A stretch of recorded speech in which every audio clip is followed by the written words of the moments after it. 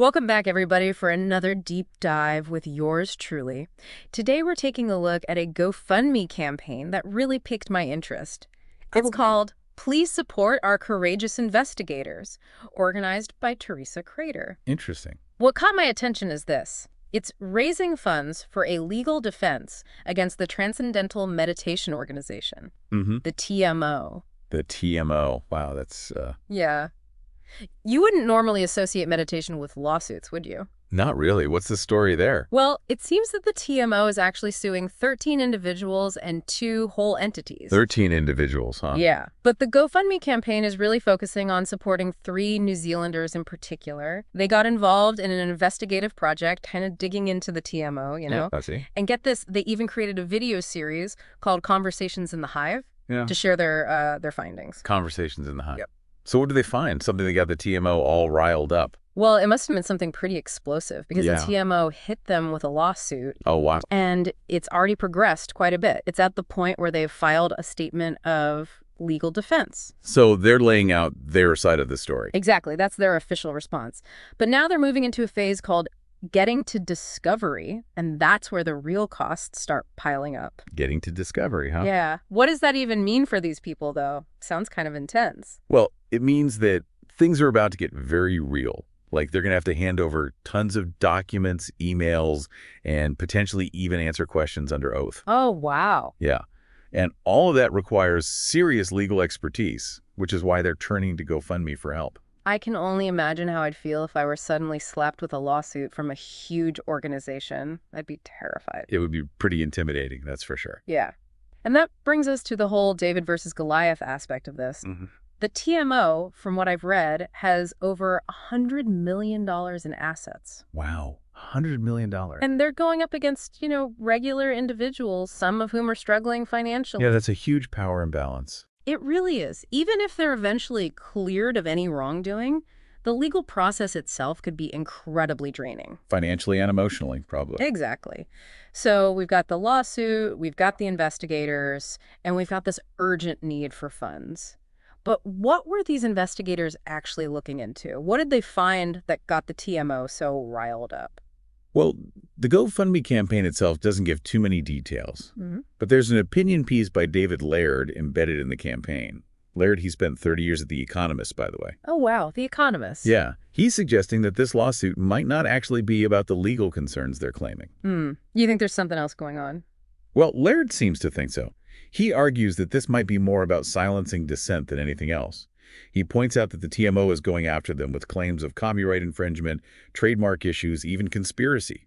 But there might be a bigger story here. So is Laird suggesting that the TMO has a hidden agenda? It kind of seems that way, yeah. You see, Laird points out that there are other organizations and individuals out there teaching very similar meditation techniques, but they're not being sued. Whoa. Yeah. The technique is called Bhavatit Dhyana, and it's being taught under different names without any legal issues. But the TMO seems to be specifically targeting people associated with 2 specific organizations. The Institute of Professional Meditation Teachers, that's IPMT, and then there's the International Teachers of Meditation Association, or ITMA. Okay, so why single out those groups? What's the connection? That's the question Laird is asking.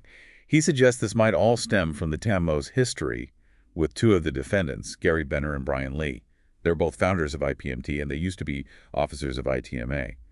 And they've had some legal run-ins with the TMO before. Wait, so these guys have tangled with the TMO before? What happened? Well, for example, Gary Benner actually won a lawsuit against the Maharishi Foundation in New Zealand. It was over a domain name. Oh. Yeah, and Brian Lee is involved in another legal action against some TMO leaders in New Zealand, actually.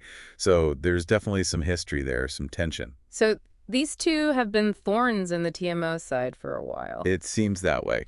And that's why Laird is questioning their motives in this lawsuit. He thinks it could be about punishing these individuals for speaking out and challenging their authority. So it's not just about meditation techniques and copyrights. It's about power. Yeah. It's about control and who gets to have a voice. It's a power struggle. Makes you think. We're talking about potential abuse of power and the suppression of dissenting voices, and all of it stemming from a GoFundMe campaign. It's fascinating how these things connect, isn't it? It really is. And we need to understand what's at stake here. not just for these individuals, but for anyone who cares about freedom of speech and holding powerful organizations accountable. I agree. It's a story that needs to be told. This case really shines a light on the challenges individuals face when they go up against these huge organizations like the TMO, classic underdog story. And the consequences could reach way beyond this particular case. That's true. This isn't just about these individuals. It brings up those big questions, about freedom of speech and the right to investigate and expose practices, even if it's within an organization that seems harmless at first glance. Absolutely. And that's what makes David Laird's perspective so interesting here. Remember, he spent decades at The Economist. Right. So he's seen how power dynamics work. He's seen these big institutions try to protect their image. And in his piece, he argues that what the TMO is doing seems way out of proportion to the, alleged offenses. So he thinks they're overreacting. He seems to think so. Like, he points out that even if these people are cleared of everything, they've probably already gone through years of legal battles, financial pressure. Yeah. The process itself becomes the punishment, even if they're innocent. That's pretty scary. Like, they're being punished just for questioning the TMO. Yeah, that's exactly Laird's point. He even questions whether the TMO is doing this as a tactic to discourage anyone else from scrutinizing them in the future. And he also brings up the fact that the TMO seems to be going after people linked to IPMT and ITMA specifically, while others teaching similar meditation techniques are, operating without any problems. That is weird. If they were just protecting their trademarks or whatever, wouldn't they go after anyone using similar techniques? You'd think so, right? Makes you wonder if there's something else going on beneath the surface. So what you're saying is Laird thinks this lawsuit is less about legal stuff and more about silencing dissent and stopping anyone from looking into the TMO. But if people are too scared to speak up or investigate because they might get sued, what does that say about us? Big question, right?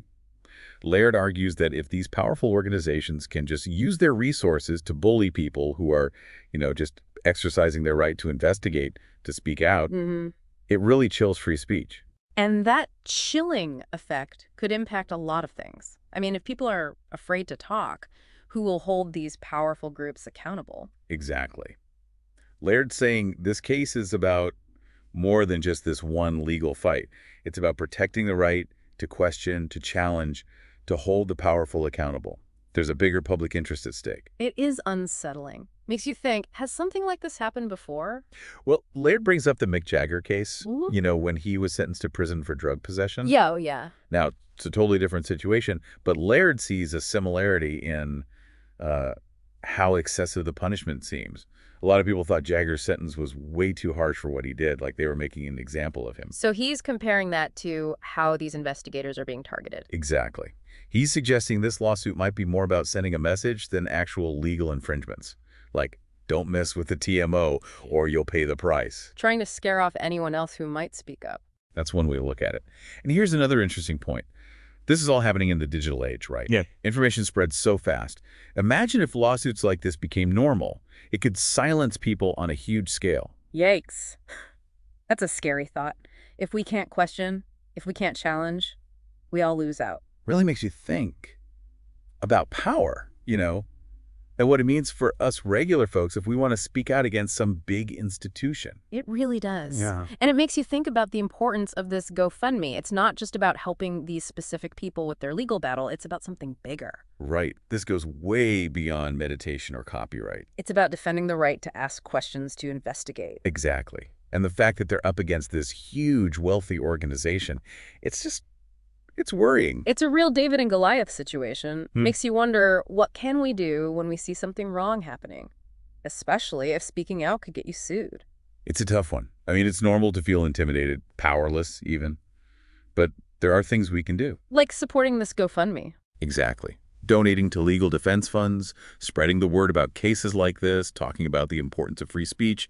It all helps. It's kind of like what we're doing right now, isn't it? Having this conversation, exploring these ideas, getting people thinking. Exactly. The more we know about these things, the better we can navigate them and, push for change. Well said.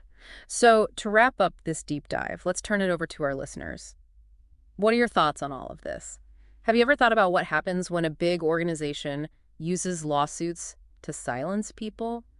Does that sit right with you?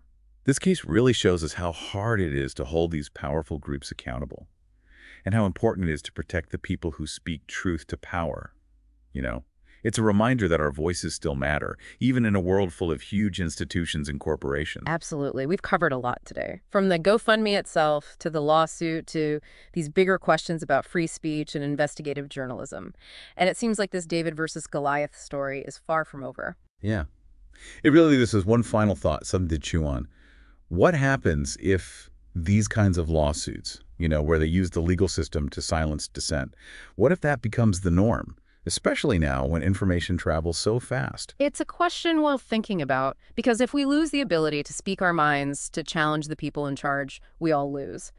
Thanks for joining us on this deep dive, everyone. Keep those questions coming.